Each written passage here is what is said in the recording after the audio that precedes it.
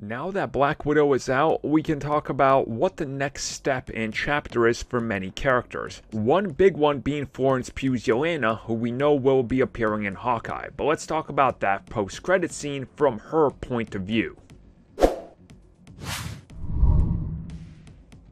So recently in an interview with Variety, Florence Pugh was asked about her MCU future and what we can expect, and of course the setup of the character in Black Widow.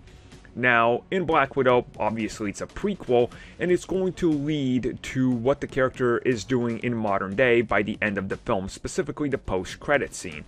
We know her next appearance is in the upcoming Disney Plus Hawkeye series, and we know that she seems to have been signed for a longer-term contract, all things considered. So what exactly does this mean as we get further into the MCU? Well, she teased exactly that, and she specifically talks about the reshoot process that happened in the winter of 2020, where after the shutdowns and everything, they just sort of went, wow, we guess we're just back at this. And it was rapid, and they were doing everything, and then the post-credits scene was of course shot as well. Now the post-credits scene was something that was in the works for a long time, because we know it was supposed to go hand in hand with her appearance in The Falcon and the Winter Soldier. So when they decided to bring Valentina in there and set that up, they still didn't know about the reshuffles and everything and how long that was in the work for, because the production schedule, as she talks about, was all set in stone to shoot everything from May to September of 2019.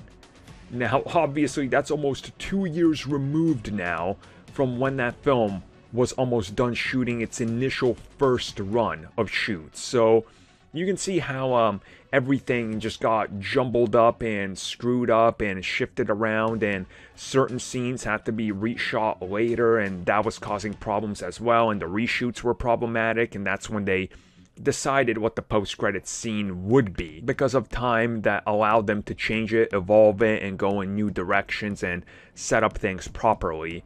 And she says that it was kind of shocking to be moving that fast on how things were moving when they got back to the reshoots, because they get back to, here's everything, let's just get it done and get it out there. And she said that it felt like a really new direction for everything that they were about to do in the MCU, because of who the character is and what's, coming down the road, which obviously I don't think she knows exactly yet, but she just kind of understands it's important, which, yeah, I mean, they're setting up a villain team, so something's going on there. But overall, yeah, it seems like that post-credit scene, her reaction to it was quite shocking, because she had no idea what's coming. Like, this is going to be important, really important, so let's see what happens.